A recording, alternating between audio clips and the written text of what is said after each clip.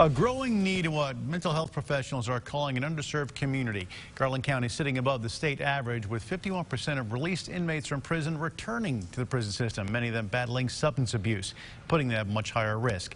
Now there's a group trying to change that and help curb some of those growing numbers.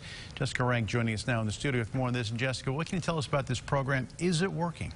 Yeah, Bob, well, this program is being spearheaded by the professionals at the Ouachita Behavioral and Wellness Center. The team is investing $1.2 million to help those with substance abuse who get out of jail stay out. I felt like I was standing in quicksand, living that lifestyle, and there's just no way to climb out of it. Alyssa Wright sits in the Ouachita Behavioral Health and Wellness Center, reliving a hard past with strangers she now calls family. It has been a long time since I felt so hopeful. Alyssa was just 11 when she started experimenting with drugs. I was dealing with a lot of anxiety and depression, and once I started using, I've realized that, wow, I don't feel bad anymore. For years, Alyssa says she fought a battle with no winner. You feel like you're not good enough, or you're never going to be good enough. Alyssa spent 4 years in and out of incarceration due to substance abuse,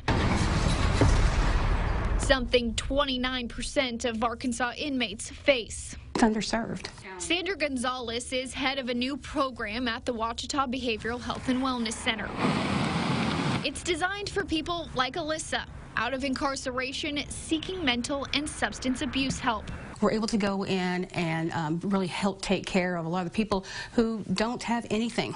The program, 2 years long, takes clients through therapy, job search, and recovery. This creates a bridge for those people and provides a support system many forgot was possible. It feels really great. So it's emotional a little bit. 3 months ago, Alyssa was walking out of jail, unsure of who was going to be in her corner.